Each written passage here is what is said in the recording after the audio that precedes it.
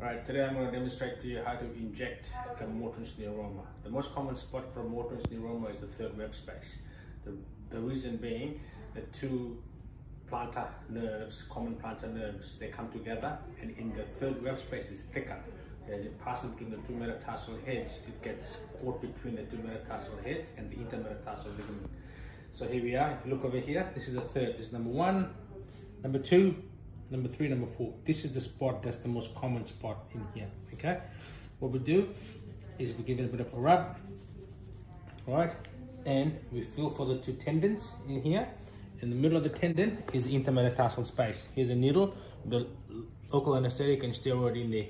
Okay, and we go between the two metatarsal heads. It's about a centimeter or a finger breadth from the web itself. So we go in there, we're in the space there, we aspirate, and then we inject.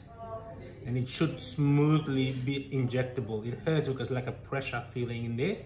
Okay, put about 2 mils in there. We'll take the needle out, and the patient's face tells a story.